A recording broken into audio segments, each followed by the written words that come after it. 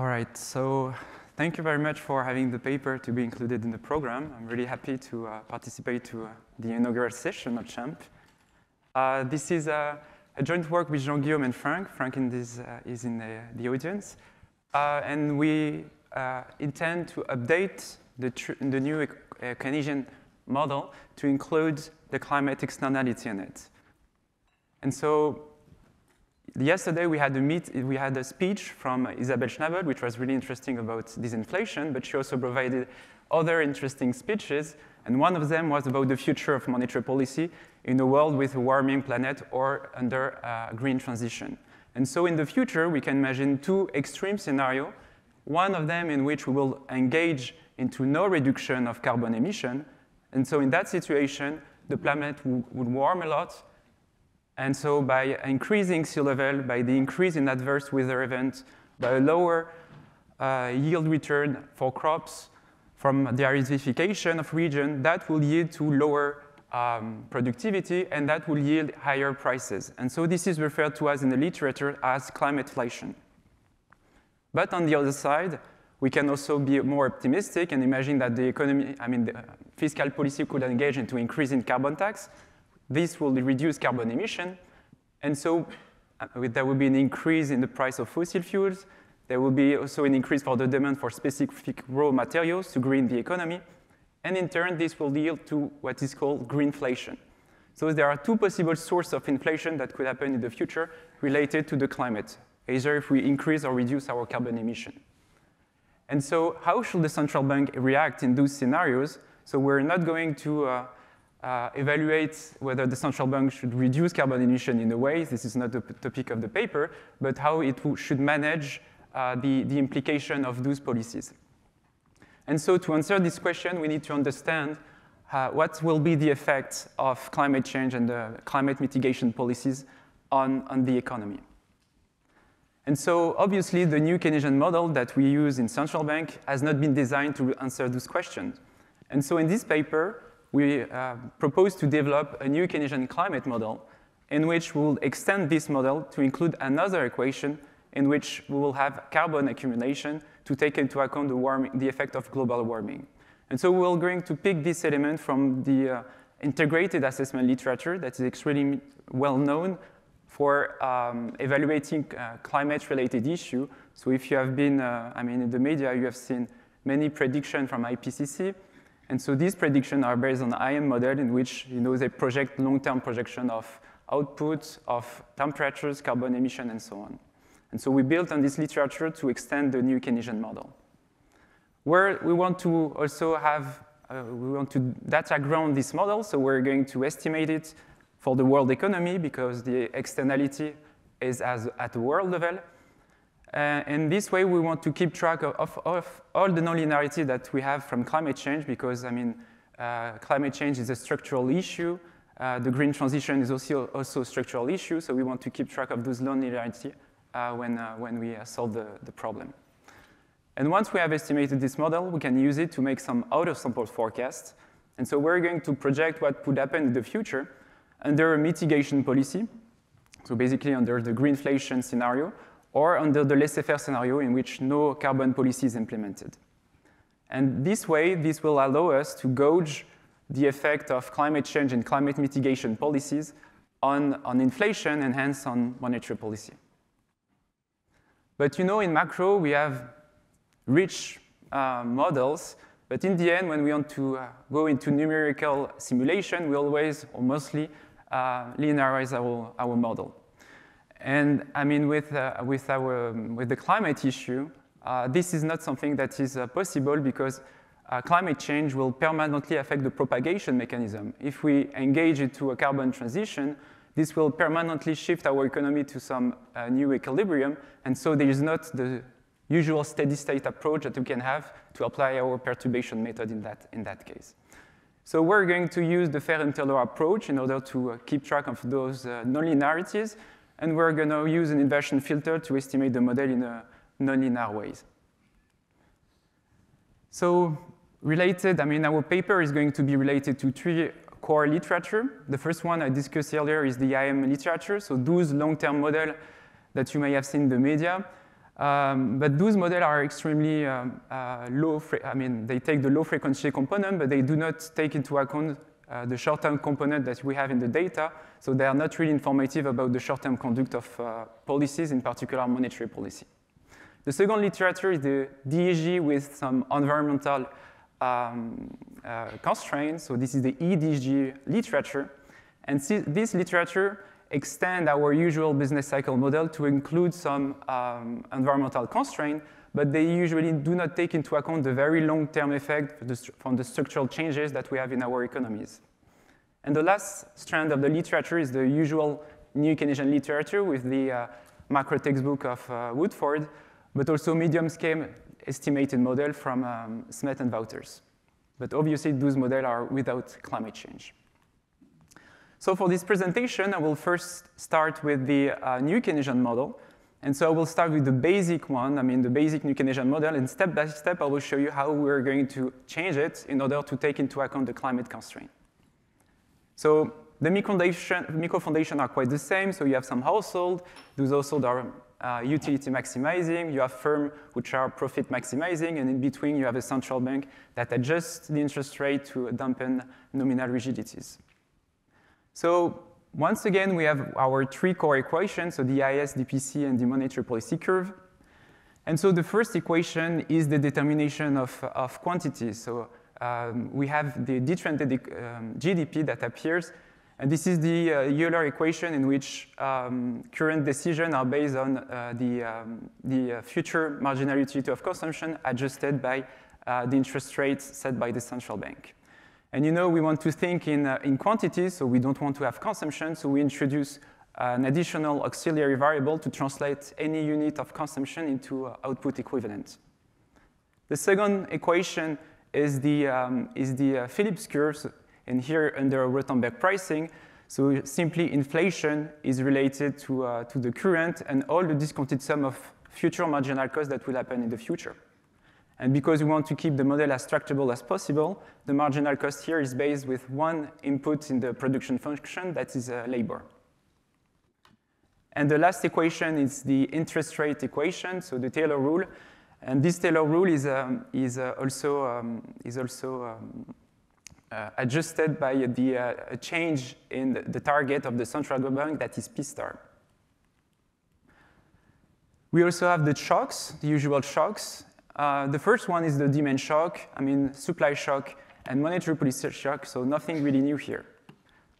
And finally, we eventually can have trend in the new Keynesian model. So some people include some inflation target, for instance. And here we're going to impose a deterministic process on the inflation target to capture the long decline that we have in inflation in sample.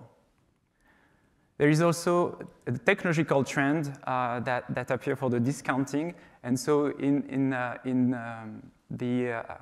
our model here, we're going to have a vanishing productivity. So basically, the rate of productivity is exogenous and is declining over time because of to match the declining growth that we have in our economies. So this is the basic model. But since we want to work on carbon mitigation policies are always announced in advance. And so if we have a policy that is announced in advance, we end up in the same issue as the forward guidance puzzle, in a sense that any policy that is announced is going to materialize in present value into extreme large values. And so to deal with this, we're going to build on the literature by just introducing two attenuation channels, one on the discounted Euler equation and the other one on the Phillips curve equation. So to introduce those two discounting, we're going to have income risk for the household. And so the household, we have a probability to get unemployed. And if he gets unemployed, he will get some compensation from an insurance. And so this way, you can see that omega here is going to reduce how much forward-looking variables are going to affect the value of GDP now. The second discounting is simply on the PC curve. We simply assume that firm has some probability to exit the market. And this way, once again, this will attenuate how much they are looking forward in their in their pricing decision. And if they leave the market, they are going to consume their dividends. But we can also now discuss the climate problem. And so you can see at the bottom here that we have one more new equation. That is the climate change equation, the CC equation. And so M here is the stock of carbon that we have in the atmosphere. And so basically, if M is 0, it means that there is no carbon emission that was emitted by human activity. There is also emission here have to be tracked in level, because the climate issue is a cumulative problem in which we must keep track of the level of emission and the level of the carbon stock, because this is what is going to determine how much global warming we have, and so how much of damages we have in the economy. So basically, we cannot use our detrending fashion that we have in macro to get rid of trend. We must keep track of this level, and this is why we have to reverse the trending on emission. And so emission here are going to be determined by a deterministic decoupling trend. So if you look at data for the world data on emission to GDP ratio, I mean, the level of emission per unit of dollar produced is naturally declining through energy efficiency. But this decline is not enough to avoid climate change. We also have an exogenous deterministic trend for TFP that is taken from integrated assessment literature, in which TFP is increasing but declining over time. We have also a population dynamic that is also exogenous, that is meant to capture the long-term growth of population. And so population here is going to be at the end of 11 billion of people on the planet living at the end of the century, which is consistent with the United Nations forecast. And this is the extensive margin part of emission. And the last one is an emission shock, because we want to have some stochastic effect on this variable as well in order to capture and estimate the parameter on this equation as well. But because we have climate change is also going to affect the economy. And the way it works in integrated assessment model is assumed that climate change is going to damage the productivity of the production side of firms. And so basically, it will appear in the new Keynesian model as an increase in the marginal cost of producing goods. And so if the level of carbon emission increases, this is going to increase the marginal cost of production, and so hence it will increase inflation. But policymakers can implement a carbon tax, and so tau T is going to be that carbon tax that will mimic the that will be making the economy to go greener. And so this carbon tax is going to shift some mitigation expenditure. So the fact that if you go to a green economy, you have to close coal plants and replace them with new facilities, and this is going to be costly and will call for additional investment expenditures. The fact that we have to go also to a green economy will force firms to decarbonize their production lines. So there is also a cost for the firm to decarbonize their production lines, but also there is a cost if they don't comply to the carbon, to reduce their carbon emission, they have to pay the tax as well. So there are two effects that will also increase the marginal cost of production during the transition. And finally, if we increase the carbon tax, this will reduce carbon emission and stabilize the climate. So this is the goal of the climate policy. This is to reduce carbon emission through abatement. So once we have the model that is given, we can estimate the deep parameter of the model. So basically, we're going to use world data with data starting 1985 up to 2023. And we're going to have, we have 4 core equations, so we're going to have 4 observable variables to estimate the model. And the way we proceed is that to estimate the model, we're going to have 2 steps, basically, to estimate the model. So the first equation is the very long trend, the structural trend that we have between the initial condition that we provide up to the very long stationary equilibrium that we will reach in a very long period of time. And we want to have stochastic variables that are included. So we want to capture as well the business cycle component. So basically, in the second step, we're going to use the extended path to include stochastic variable. And so what we're going to do here, instead of re-updating the path from the realization of the shock up to the terminal period, that would be extremely computationally costly, we're going to reduce by opening a window, which is the extended path algorithm. And so S is the number of periods that we allow for fluctuation to live. And so as long as S is large enough, this is going to reduce the computational burden without having some implication for the accuracy of the estimation. The third equation is the measurement equation. So basically, we have a subset of variables, endogenous variables, which are observable. And the fourth one is the distribution of shocks. And when we estimate the model, so we find the sequence of shocks that replicate the data, we can build the likelihood function and use our usual routine to estimate the model. But there is one issue that we have to deal with, is the path of the carbon tax. I mean, the decision that we're going to take, the policymakers are going to take in the future, are also affecting our estimation. Because any decision that is taken out of sample is actually having implication on the expectation in sample. So the way we're going to manage it is simply to introduce the path of the Paris Agreement consistent carbon tax.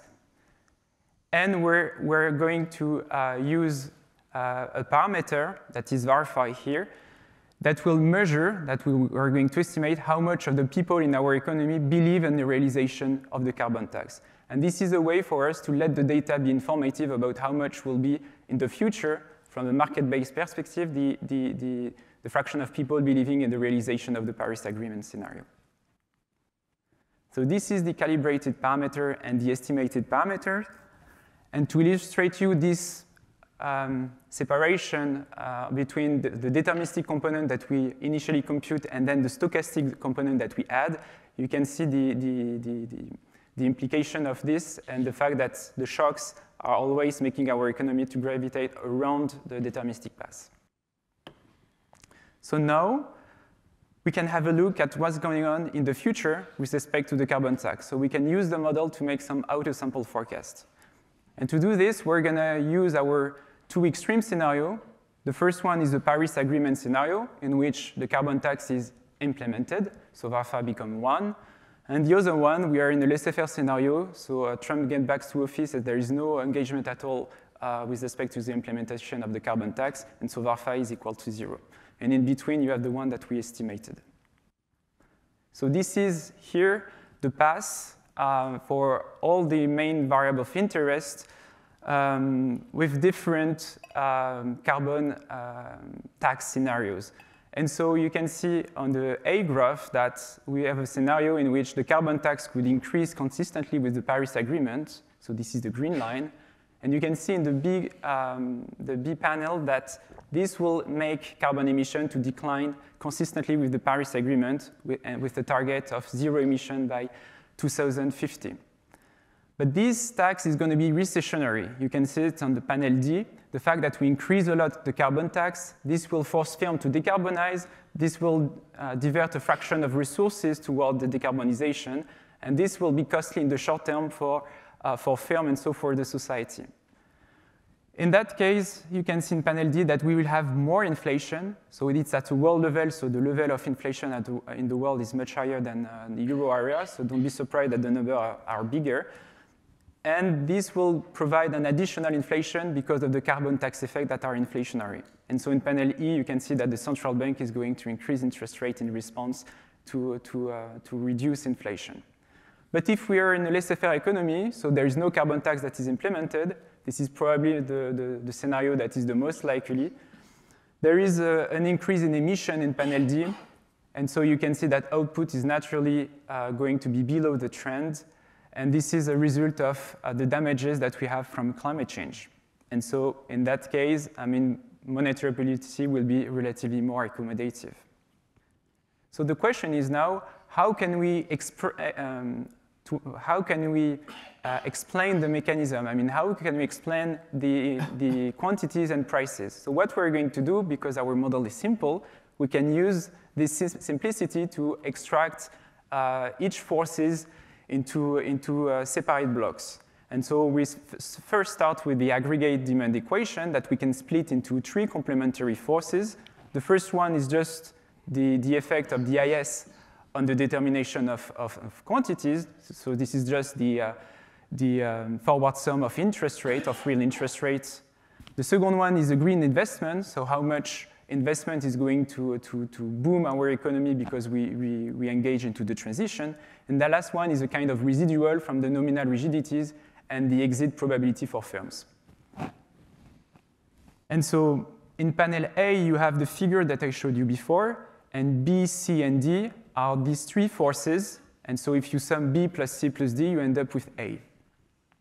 And every variable I expressed in deviation from the technological natural trend, which means that it includes, the deviation includes the consequences of climate change, but also the consequences of stochastic variable and the consequences of the carbon tax mitigation policy. And so you can see on panel C that if we engage into the Paris Agreement, we have a shift in the green investment. And so at the peak, we should spend 6% of additional output into reducing carbon emission, which is a sizable number. And so if we have a boom and we have also an increase in the carbon tax, monetary policy is going to react by increasing the real interest rate. And this will shift strongly the IS effect downward and will dominate in the short term. And this is why, on average, the aggregate demand in the short term is lower than usual.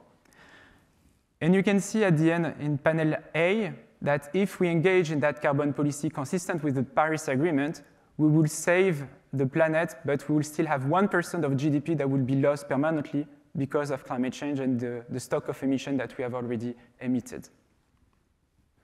But in contrast, if we live in the laissez-faire world in which no carbon mitigation policy is implemented, monetary policy is going to face more and more, the marginal cost is going to increase, inflation is going to increase, and so the monetary policy is going to react by increasing the real interest rate. And this is going to shift the IS curve downward proportionally to the increase in temperatures. And so as damages are growing, the IS is going to permanently deteriorate over time, and you can see that by the end of the century, we could have about between 3 and 4% of output that could be lost because of climate change. And this is consistent with usual integrated assessment model, and it's a pretty optimistic perspective because some of those forecasts are much more pessimistic with respect to the cost of climate. So we're quite conservative. Now we want to understand as well the determination of prices in that situation. So we have the marginal cost of production that is actually a function of the standard component that we have in the new Keynesian textbook, so basically the real wage. But we also have the damages from climate change. And so we want to know how much the standard component, the climate change component is going to be affected, as well as the greenflation component that is composed of the cost of abatement, that is the first term in this equation, and the second term is the cost of the carbon tax. And so if we can decompose the marginal cost, we can express the marginal cost into inflation equivalent. And so the second equation splits inflation fluctuation into 4 components, 4 complementary forces, the standard part from the real wage, the second one from the climate, and the third one from greenflation, and the last one from the exogenous shocks process. And so in panel A, you have once again the path of inflation, and you have in B, C, D, and E panels the contribution of each forces. And so if you sum all these forces, you get back to the panel A. And so you can see in this panel that if we engage into the Paris Agreement, so basically if we increase carbon tax in order to reduce carbon emission, you can see in panel D that the greenflation term, so the cost of the transition for firm, is going to increase and materialize in a large shift in inflation. So greenflation term is going to be extremely high during the transition because of the carbon tax. But if you increase the carbon tax, you increase abatement expenditure, and so you end up with less fraction of resources which are devoted to consumption, and this deteriorates the wealth effect on the labor supply, and so the wage is going to decline in response. And so this is why the contribution of the wages is going to dampen the inflationary effect of greenflation. And you can see that there is some gain in engaging in the transition, because the climateflation block is going to be stabilized, because there is no more global warming. I mean, we have stabilized global warming, and so there is no more increase in the climateflation force. However, if we engage into no mitigation policy, you can see that the rise in the climateflation term is going to increase a lot. We are going to live in a planet with more and more adverse weather events. We are going to have a lot of damages, from sea level rising, from massive change in immigration from regions which are arid to regions which are less arid. So there are going to be large shifts that will lead to an increase in inflation that is explained here by the climateflation force. But also the fact that there is a disengagement from the carbon policy, there is also a reduction in the greenflation term that is going to dampen some of the inflationary effects. And finally, the standard term, that is the one that is related to the wage, is going to follow the marginal product of labor, and so is going to decline naturally as the planet is warming. And so in turn, this explains the realized path of inflation and drive most the path of inflation for the laissez-faire scenario. All right, so conclusion, we have developed a simple four-dimensional new Keynesian model in which we include the climate externality, and we have identified two core phenomena. The first one that is related to the effect of climate change on inflation, that we call climateflation, and the second one that is related to the inflationary effect of the carbon tax, that is called the greenflation. And so right now we are working on analyzing how sensitive is the outcome to different parameter scenario, as well as of the design of the monetary policy rule that also drive a lot the result in terms of inflation. And thanks a lot for your attention, and I look forward for Philipp's discussion. Thank you very much.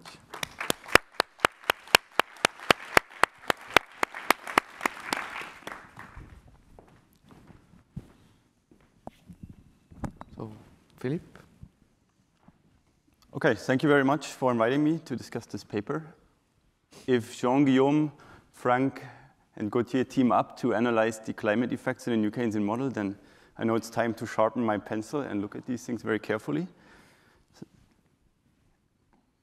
The usual disclaimer applies. So let me try to wrap up what the authors are doing in one slide, and then I will offer some comments. They look at the monetary policy challenges posed by climate change, and they can be broadly grouped into two parts. The first is climateflation, the inflationary effects that come from a warming planet, for example, through productivity effects from climate damages. Think about floods, heat waves, migration patterns. Gauthier mentioned some channels. Second part is greenflation, the inflationary effects that arise from climate mitigation policies that affect the supply side and also prices. What they do, they break down the quantitative importance of these channels using an extended textbook monetary policy model. And what they find is large inflationary effects from both channels already today. I think that's also a very interesting methodological contribution. So I want to briefly highlight the added value for the standard macro analysis, which are, of course, the climate features, climate mitigation, which is here captured by abatement costs, and also the productivity damages from climate change. But what is also interesting, the authors do quite some acrobatics to introduce features that attenuate the forward-lookingness of our models. And I think that's also relevant for standard macro analysis. Me coming also from a climate modeling perspective, I see great added value through using the tools that we have in standard macro, such as Bayesian estimation. And Gauthier has shown that they make quite some advances in the state-of-the-art technology available to us by using also nonlinear estimation techniques for these models. So that's very important. And typically, climate models are calibrated models. So it's interesting to bring in here an estimation perspective. It also captures the anticipatory behavior of agents. And often in climate science, these models are solved recursively, meaning that forward-looking dynamics are not captured. At the same time, it maintains tractability. So Gauthier has shown that they can boil down this model into 4 equations, which contrasts to these thousands of equations that are typically in the integrated assessment models. So in my discussion, I will focus first on the quantitative results that I find very striking. Then I will discuss some modeling choices, for example, monetary policy conduct that really matters here for the results. Also would suggest to clarify the role of the behavioral features. And then I will shift to some of our own work, which uses multi-sector models to analyze climate transition dynamics. If I have time, I might also comment on welfare, and more broadly, climate change here is captured more as a slow-moving phenomena, but it might have also effects on volatility at the local level, and it could be another interesting avenue for another paper. So I'm not asking to do this here all in the same framework. Okay, so let's look at the results. The first thing that is striking are the huge effects of climate and green inflation in their model. So look at panel D. Inflation differences between the Paris Agreement and the laissez-faire are about 4 percentage points, and for decades. So that's a very striking result. So we see that there's an extreme relevance of climate and greenflation according to their model. At the same time, there's also a large effect on output, as you can see in panel C. And what is extremely relevant and useful is the decomposition of the effects. Where do they come from?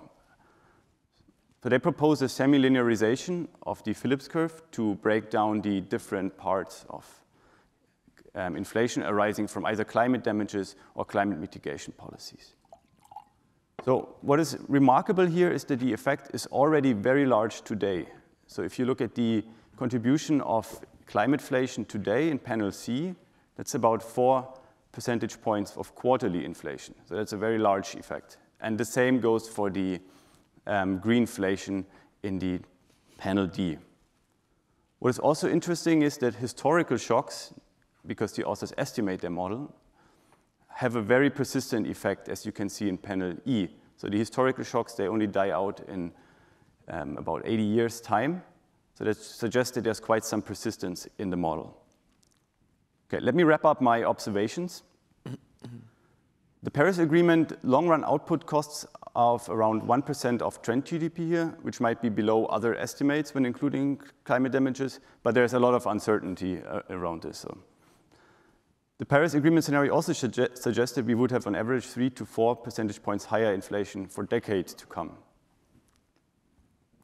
And the very important decomposition reveals that the substantial contribution arises from climateflation and greenflation even today. Then a first technical comment. We should keep in mind that in your modeling, the carbon tax is actually fairly low today.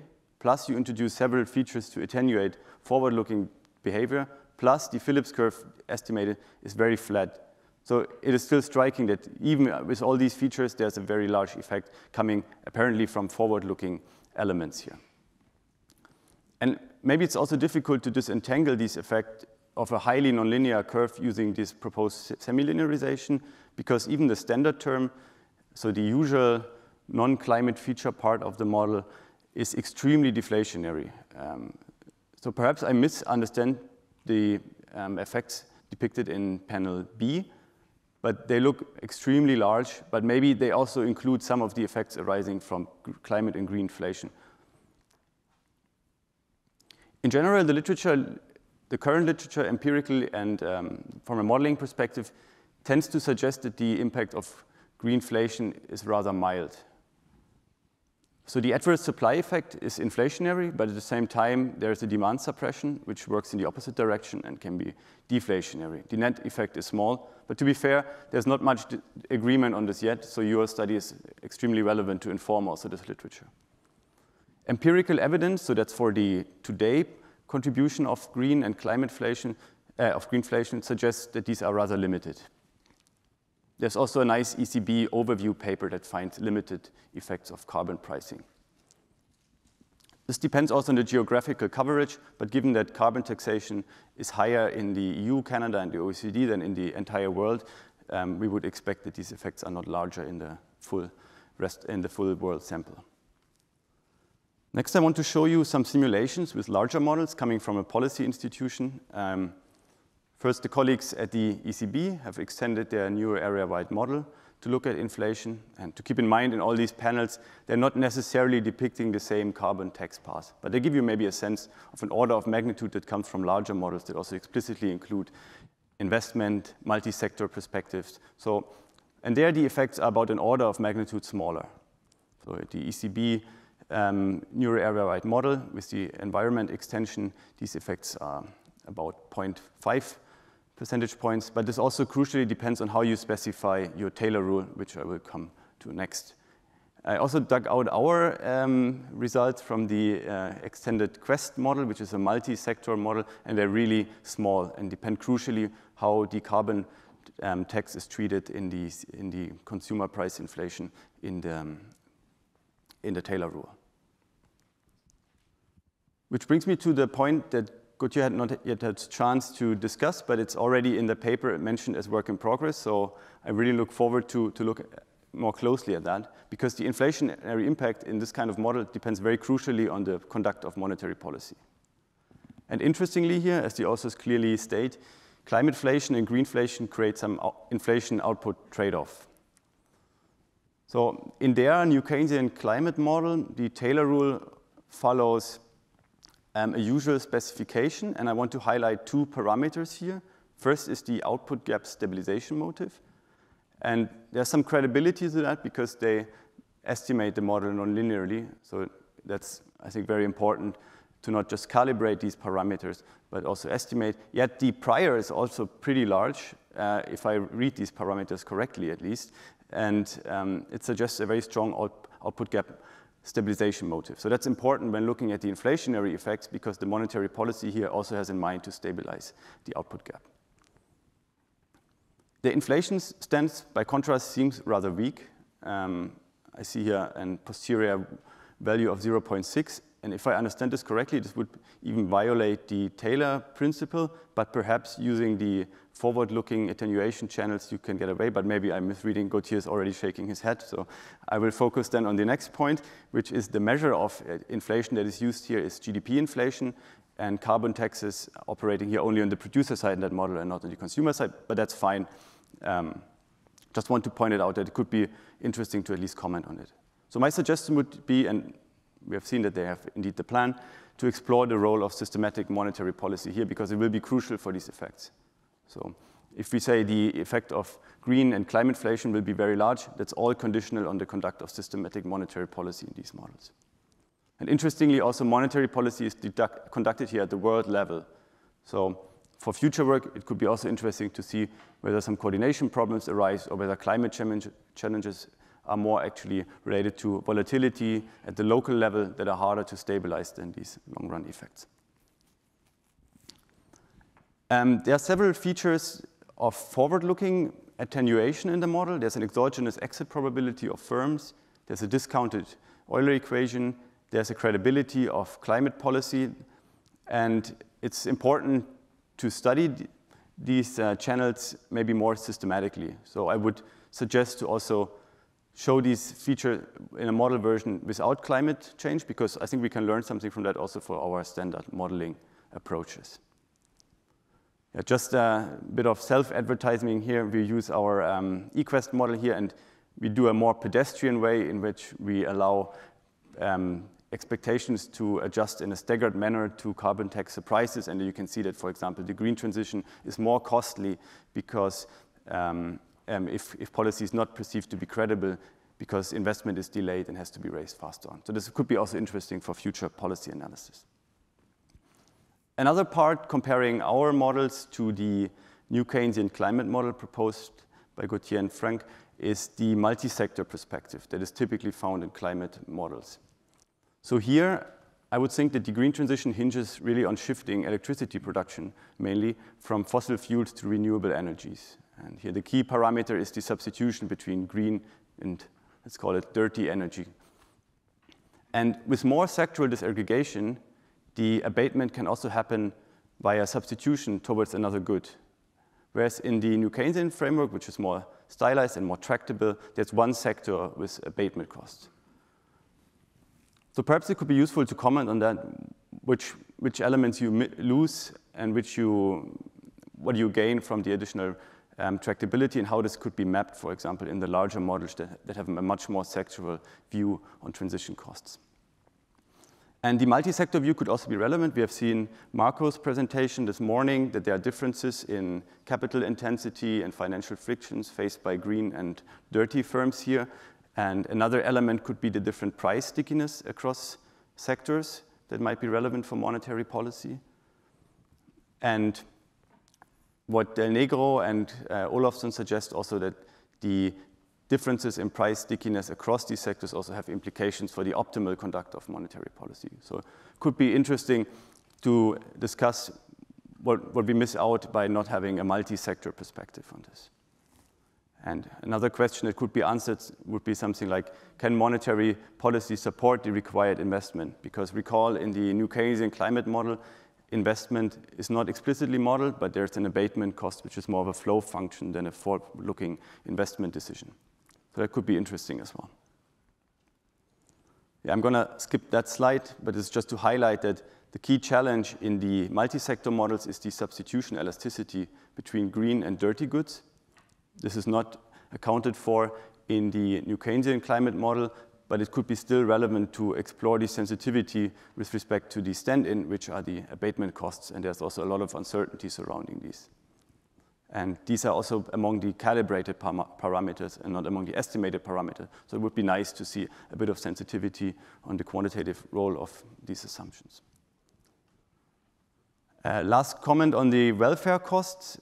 So in the laissez-faire scenario, in the red scenario, we should look here at panel B in their model, which is basically consumption. The consumption is actually above the Paris Agreement for quite a long time. And so it would be interesting to also compare to other models. At what time do the mitigation costs, are the mitigation costs dominated by the damages that are saved? And what maybe support your view is that a recent paper in Nature suggests that most of the climate damages until 2040 are sadly already committed, and our mitigation policies will have very little effect on these. But for the long run, they will have dramatic effects. So that's interesting. It could be relevant to discuss the time scale of how mitigation costs unfold and at what time the consumption patterns are improved relative to a laissez-faire. And last comment in 20 seconds is we are looking here at monetary policy conducted at the world level, but it could be also interesting to look at notions such as disasters or volatility, because ultimately monetary policy is conducted at the regional or national level, and there it might be more interesting to also consider how monetary policy should deal with these disasters that arise occasionally and reduce the predictability. Yeah, I have a few other comments, but these we can discuss bilaterally, and let me thank you again for the opportunity to read this paper and comment here. Thank you.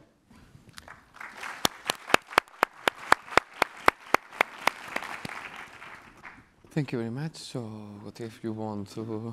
So thanks a lot for having so much comment on the paper. I do agree that we had with Frank a lot and Jean-Guillaume a lot of debate about the effect that we find from the model. We are extremely conservative, you know, because we have pushed a lot the attenuation channel as much as we could, and still the numbers are really big. And so when I talk to environmental issue to a macro audience, usually, I mean, people are quite amazed by the size of the result that we have. But I think that people also do not imagine the effort for the society that it is to switch to a low-carbon economy. And so that's why those numbers are extremely big, because it's a very large structural change that will be extremely costly for the society. And so I think that people do not imagine that in 2050, for instance, I mean, we will not be able to use flight as much as we do right now. And so there is no way of avoiding people to stop using flight, because there's no technological break that will allow to use flight without emitting carbon emissions. So there is a lot of cost for the society that already emerge, you know, in models. This is the reason that we have huge effects. And so the wage, so the standard component that you showed that was pretty large, is just a general equilibrium effect. I mean, the economy responds to those changes in a very large fashion, to dampen the effect of the carbon tax that is implemented.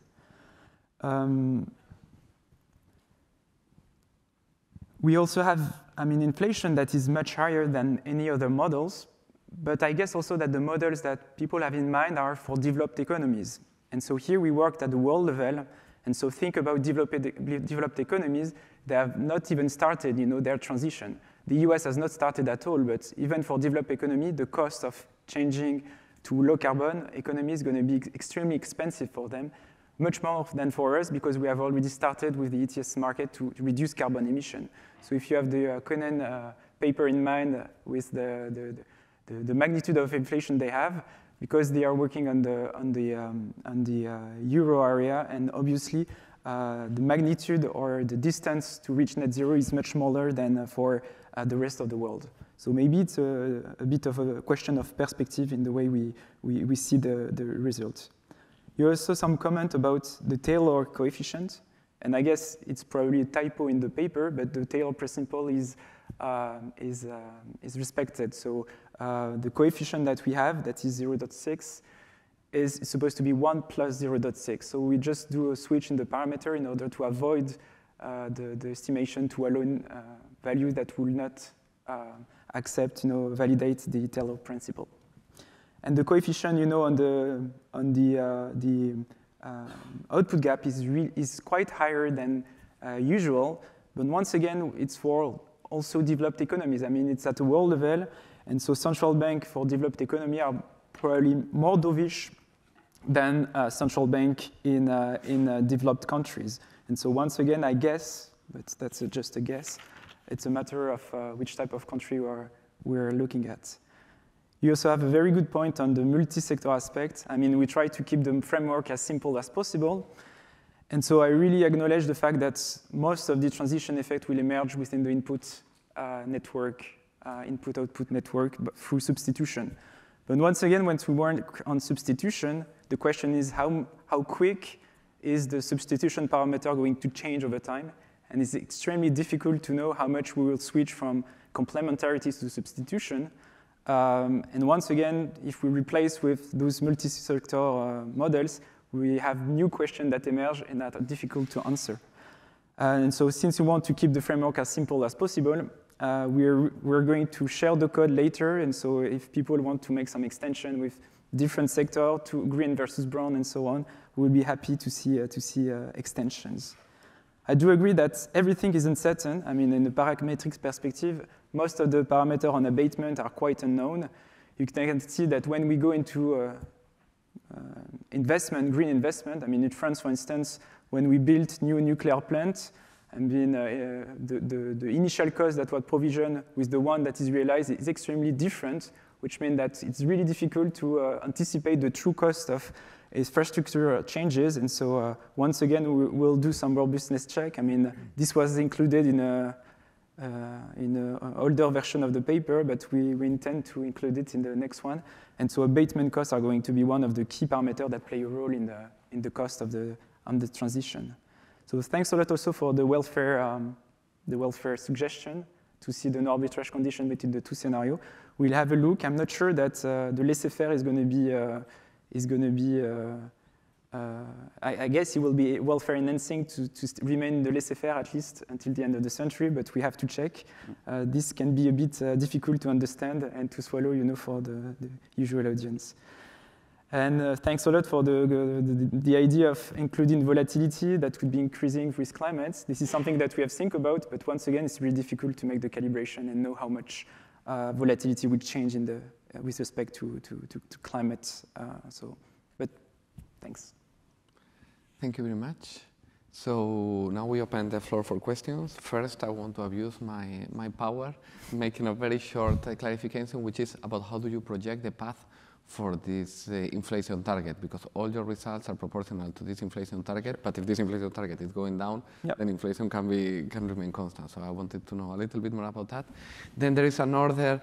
It's Paolo, Marco, Benoit, Ricardo, and let's start from there. So please, Paolo.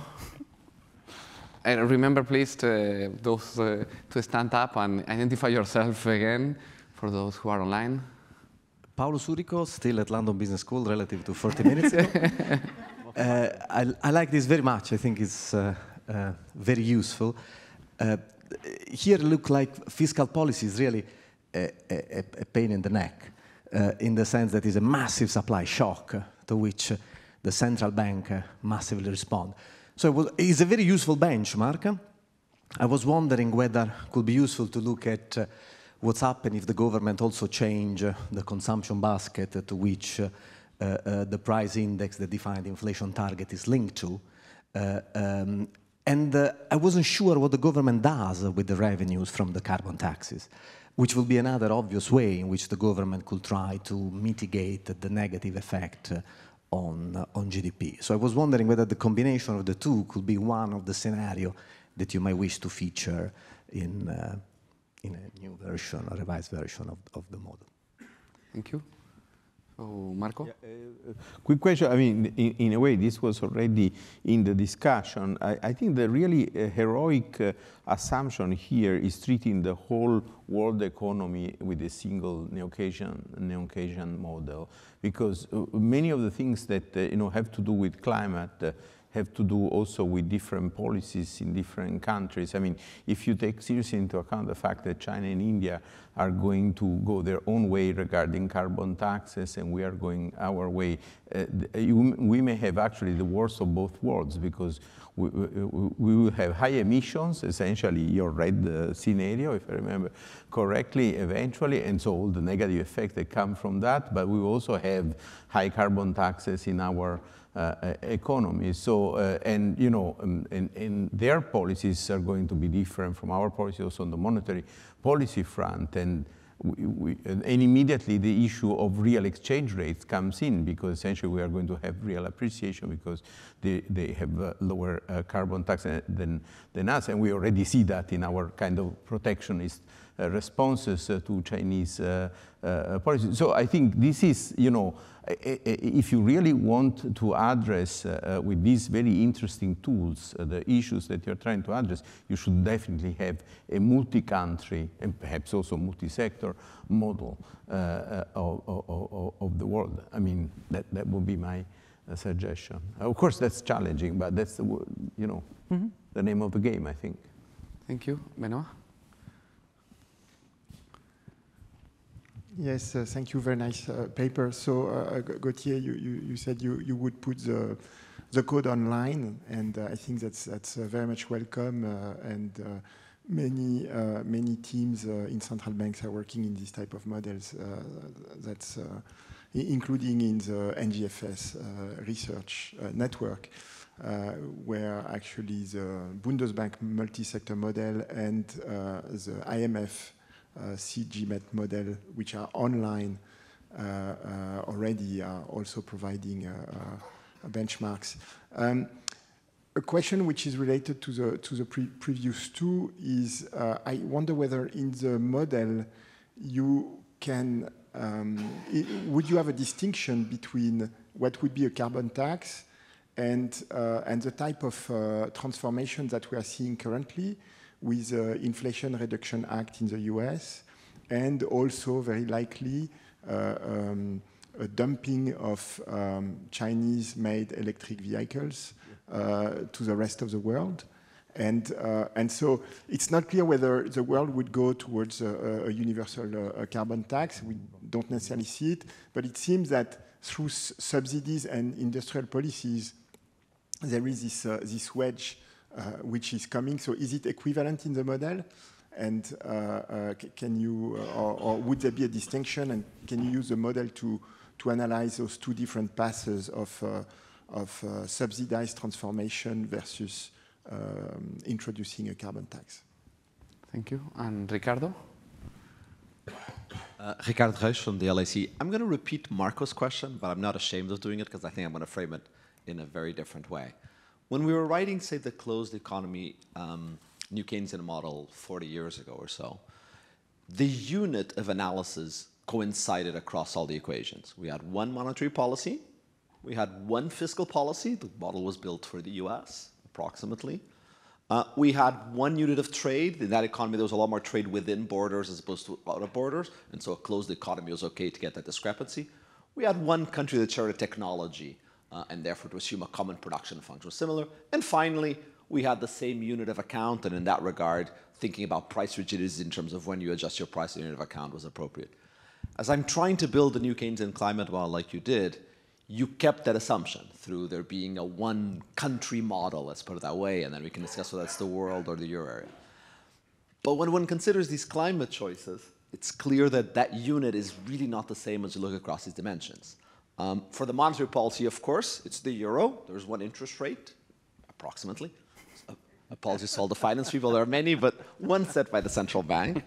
But when one thinks about the IS, the fiscal policy, has already been noted by Paulo and others, you know, your carbon tax is capturing one dimension of climate policy, but there's really very large fiscal policy differences, both in terms of the debt, and therefore can I do what you do, which is assume your carbon equivalents, have lump sum taxes? Well, not really, because there's going to be massive differences that's going to affect output and inflation.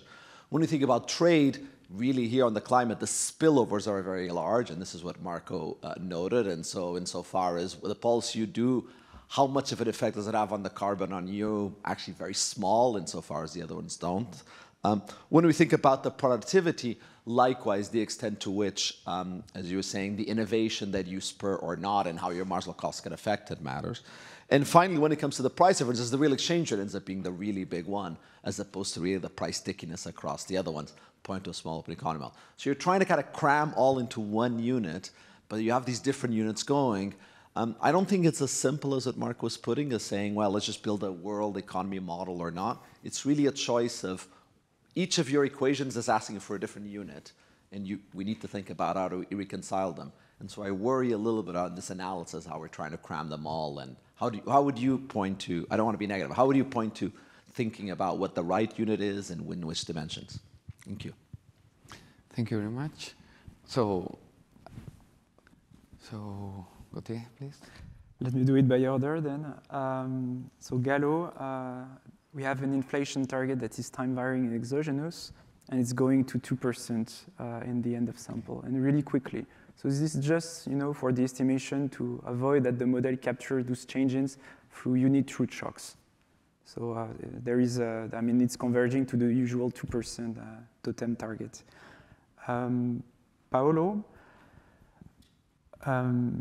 yeah, there is a question of revenues, and once again, how the carbon tax is going, I mean, the revenues of the carbon tax are going to be recycled.